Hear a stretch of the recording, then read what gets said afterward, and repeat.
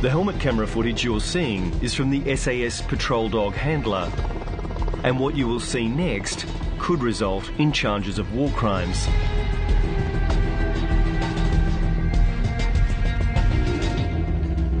The dog handler heads out into the lead with the patrol scout, who we'll call Soldier C. Hey, man's over there.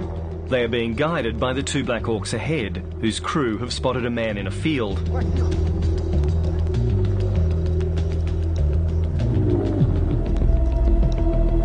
The dog, named Quake, is then let off the leash. Hey, come!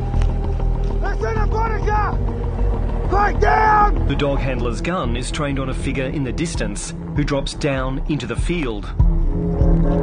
At the field, the dog handler and Soldier C come across a young man amongst the wheat, who's trying to fight off Quake. Quake! Leave! Quake! In the man's hand appears to be a set of red prayer beads.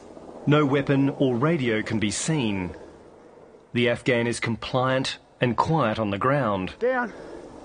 As the dog is called off, Soldier C trains his weapon on the Afghan from very close range. He then turns to the dog handler. I don't know, mate. Drop this gun! Quake, no! Quake! Stop! Leave! Quake! Leave!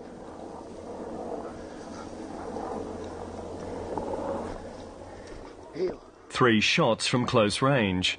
The Afghan is dead, and Soldier C walks off. No! Heal!